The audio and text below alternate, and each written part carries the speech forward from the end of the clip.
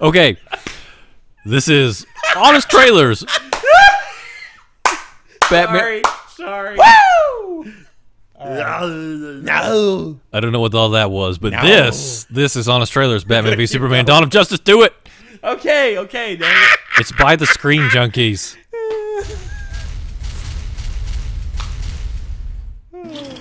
Good times. Oh God.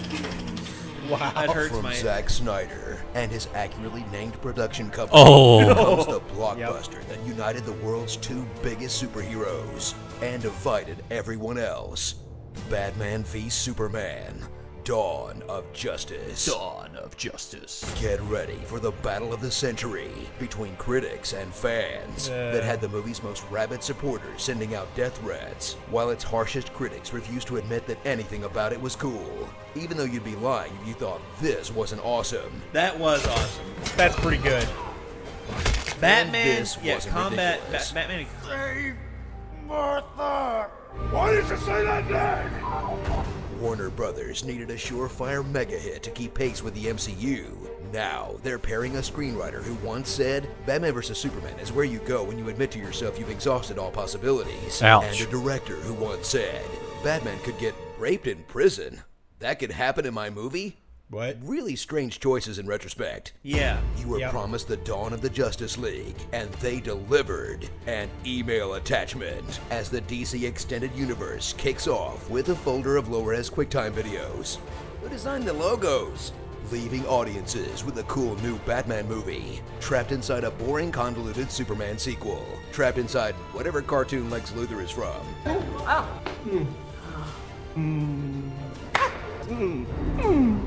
Alert! Ahoy, ahoy! And I'm... no. No, what am I? What was I saying? The Man of Steel you What know were and you fear saying? has What were you returned. saying? Mercy! And even he's not sold on the whole Superman gig. Superman was never real. Witness the hero who once stood for truth, justice, and the American way stand for brooding, moping, and wondering why he even bothers, as the film's main character has nothing to do but silently look constipated, get horrible pep talks from his parents, Be anything they need you to be, or be none of it. suck at his job, Who's that? and refuse to fight back against his toughest opponent yet, cable news. Superman was involved in the planning of this attack. He is not a hero. Must there be? Oh, wow. Stop scowling and book an interview. Smile. Go do carpool karaoke and sing that 5 for Fighting song. I'm more than a bird. I'm more than a plane. My God, he's still a beefcake. Those abs are so good, you won't even notice how fake those eggs are.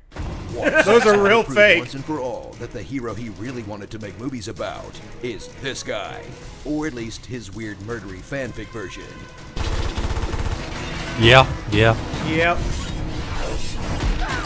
Dead. Ben Affleck shines as Batman, who's one part CrossFit bro, one part Superman, one part Tony Stark, one part Arkham video game, and one part actual bat?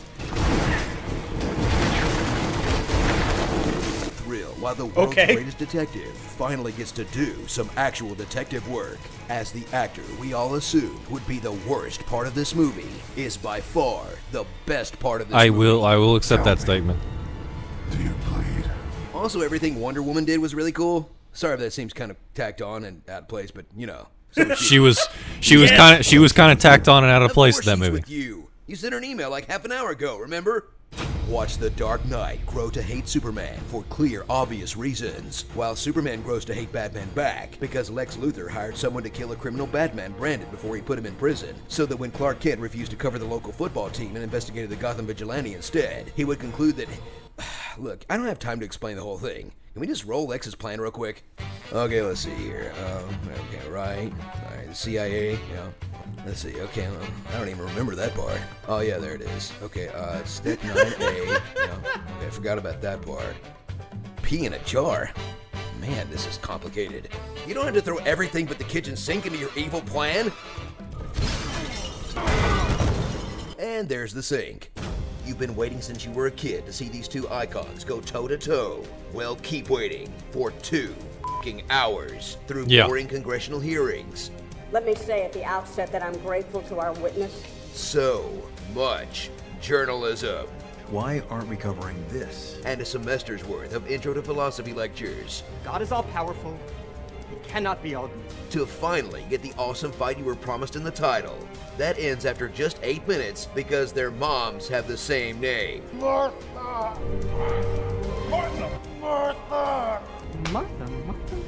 I know Batman's hung up on his dead parents, but come on! He has the power to wipe out the entire human race, and if we believe there's even a 1% chance that he is our enemy, we have to take it as an absolute certainty. Having a mom changes none of that motivation, no matter what her name is. You can write all the essays you want, convincing yourself this was brilliant. Then again, dumb is a one-syllable word that covers it pretty well.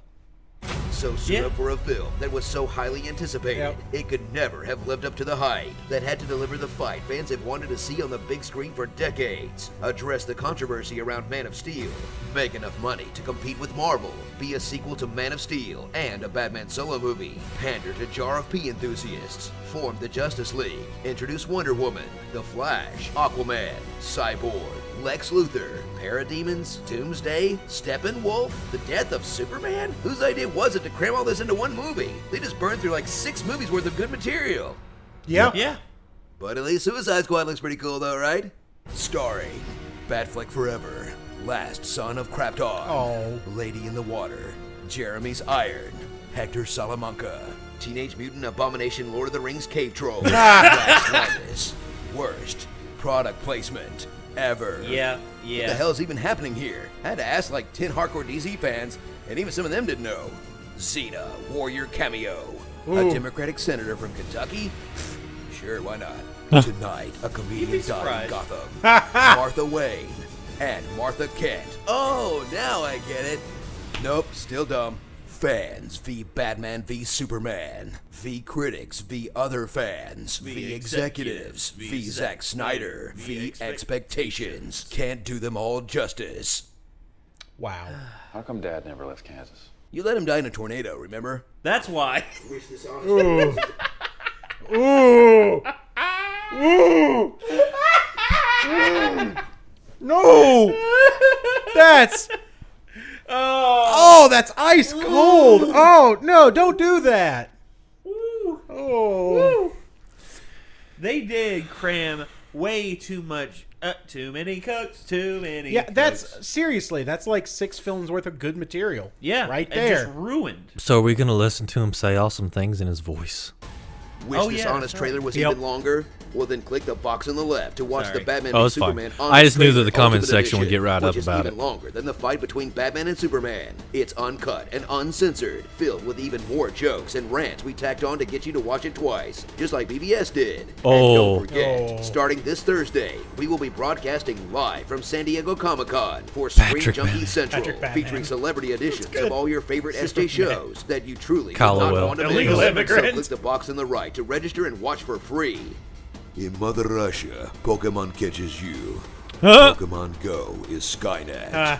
You rusty potato, I will stab you with a moldy spoon. I am Sporadicus. Prepare to suckle from the teat of the feast. That's awful. Oh, man. Prepare to suckle from the teat of defeat. So this movie, I actually...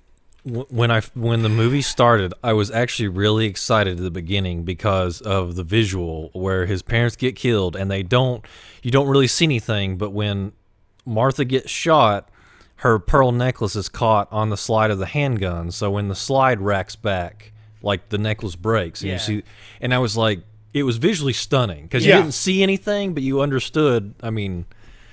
And I thought that was very dramatic and very well done, and it made me really excited. I thought maybe they pulled this off. And then they didn't. Yeah. Well, Zack Snyder, okay, I will say this about him. He can set up a good shot. He can set up a good shot. Fair. Okay. Sucker Punch was a mess. I never saw it. A very hot mess. But the visuals in that film are stunning. Oh, yeah, the visuals are crazy, but visuals are crazy. But that's about the only good thing in that movie. Yes, the storyline is super convoluted. Yeah, and the characters are one note cliches, and it's really weird. Yeah, it's weird like and not it's like, good. It's like he tried to combine it's like he tried to combine anime and like several other different genres and everything, and it all just turned into a hot mess that, honestly, after watching about 45 minutes of it, I paused the movie and I was asking myself, why am I doing this? Is this supposed to be my life? What is this? What is my life? Pretty much. I had I had a moment of clarity.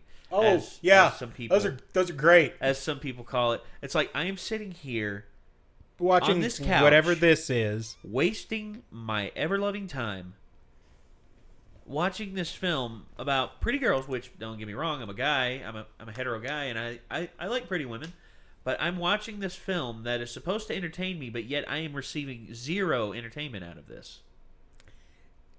Yeah, that movie is... I mean, the visuals are stunning. And kind of problematic in places, and you're just like, yeah, and... No. For me, where I started to realize, okay, the brakes are starting to come off. Okay, this isn't really a spoiler. For me, it was during, kind of like the beginning dream sequence after Bruce falls into the cave where the bats are and everything, and they're circling him. Mm-hmm. We had that. Oh, we're not talking about Sucker Punch anymore. No. Oh, okay. No. For me, this film. I was like, Batman v Superman. Batman v Superman. When the dream sequence is going on, and Bruce is being circled by the bats. I was like, okay, so we had this moment in Batman Begins. So this is kind of a shoehorn in. But then Bruce starts levitating. I'm like, okay, is this what is the symbolism here?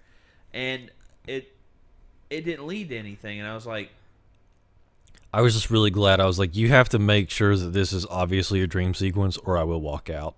Yeah, and then yeah, it turns out it was. Yeah, but apparently Batman is full of precognitive dreams.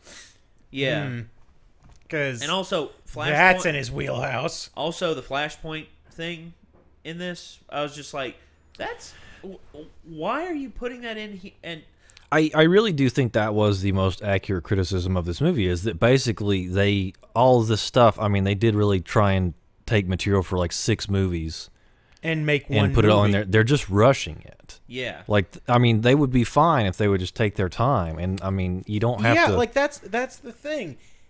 If they could have, stretched this out, even made 2 movies out of it. You could say, if Batman v Superman Part 1 or Batman v Superman Part 2 or even Batman v Superman Anthology or something. I mean, when you try to do too many things at once, none of them turn out well. Yeah, because you lack focus, and when you lack focus, your storytelling turns to shit. Not to mention, they not only shot themselves in the foot in the present, they shot themselves in the foot in the future, because now all those 6 movies that they could have done really well with, they can't make any of them. Yep. Yeah. So, without rebooting again. Which would be... And if they have to reboot again, they're done. Yep. Well, they've rebooted Spider-Man 3 times. Or they've rebooted Spider-Man twice within the last 10 years. And tell me how many people still care about the Spider-Man movies. Exactly. Well, Spider-Man Homecoming looks promising to some degree because of what we got from Spider-Man in Civil War. Yeah, which actually I think that's a good way to get people interested back in the property. See, that's what I was going to say. If they had just flat out tried to reboot and do Spider-Man Homecoming, no one would have cared. The fact that we got some Spider-Man in Civil War, it's like, all right, I like where this could go. This could be good. And it showed off Tom Holland as Spider-Man. Yeah, and he killed it. He did damn good as Spider-Man. He knocked it out of the park. I think. I mean, he got the accent down. He got the wisecracking down. I wonder if Marissa Tomei is signed on for Homecoming. She is. Good. Marissa Tomei is, because that would have been a weird shift. I think Zendaya. Actually, they just announced who Mary Jane is. Who's portraying Mary Jane. Zendaya, which I find interesting, because Zendaya, I've seen her act, and she's pretty good, and I could see her as Mary Jane. I mean, there's possibilities all over the place, guys. I mean, but Anyway, we're running off at the mouth again. How much have we run off at the mouth? We're at 15 minutes and 30 seconds. It's not as bad. Not as bad. Not as as bad it as could be. Hellboy. Oh Lord. Well, to be fair, in both cases, we've really doubled the length of the video. Yeah, we have. We just had to work a lot harder at it in Hellboy. And we try to cut ourselves off at the hilt because and sometimes we fail. Oh, we fail more often than not. We have kind of done a lot of complaining about Batman v Superman anyhow. Yeah, it's true. There's not a whole lot more to say. No, there isn't. Honestly, this is why I say we need to do a podcast because we just need. Hell yeah, we need to do a podcast. We just need. Like a dedicated podcast, if once a week or once every 2 weeks, we just get together, hour and a half, 2 hours, we just sit around, down, shoot the shit, just have a blast. Yeah, and it could be the format like we're doing right now because we live stream for 6 hours on friggin' Fallout. Yeah, why can't we live stream an hour and a half, 2 hours of just us talking and shooting the shit? It's true because that's what we do during Fallout. The majority basically, of the time when we're not paying attention to the game, we're either reading comments. I mean, like you're asking questions from the chat left and right. I'm playing the game, but I'm still answering the questions. Yeah, and people are like, "Oh, hey, tell me about this bit of the lore," and I'm like, "Oh, well, I'm glad you asked," and I just run off at the mouth about it. Yeah. Or somebody's like, "Oh, this got me." Professor Ben. Somebody I put on a piece of armor, and I'm like, "Man, this is really cool. I wish I could armor this." And then somebody's like, "Can we stop looking at the character and get back to the gameplay?" And I'm like, "You clearly have not seen this stream before." Yeah. And then I started going on about my my issues with the safety, like the chemical safety showers and eye wash stations. Yeah. There's no lever to turn on the eye wash stations. Yeah. Yeah, which is a problem because you kind of need that. I got to thinking about it, and there could be a button right there. Yeah. But you would have to feel around for that button, and that's a problem. That is. Because you can't see. That's why you need the eye wash station. Anyway, maybe it's like electrostatic contact, so as soon as you put your bare hands on it, it just... But then why is there a lever for the shower? I don't know.